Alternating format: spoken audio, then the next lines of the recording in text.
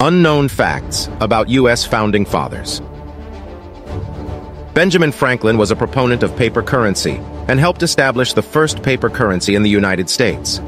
Alexander Hamilton was a co-founder of the New York Evening Post, which is still in publication today as the New York Post. Samuel Adams was a failed businessman who struggled to make ends meet throughout his life. Hamilton was involved in a plot to install John Adams as president over Thomas Jefferson in the election of 1800. Benjamin Franklin was a fan of science and conducted numerous experiments, including one on the nature of lightning. Thomas Jefferson was a fan of French cuisine and had a French chef, Honoré Julien, who would prepare elaborate meals for him and his guests at the White House.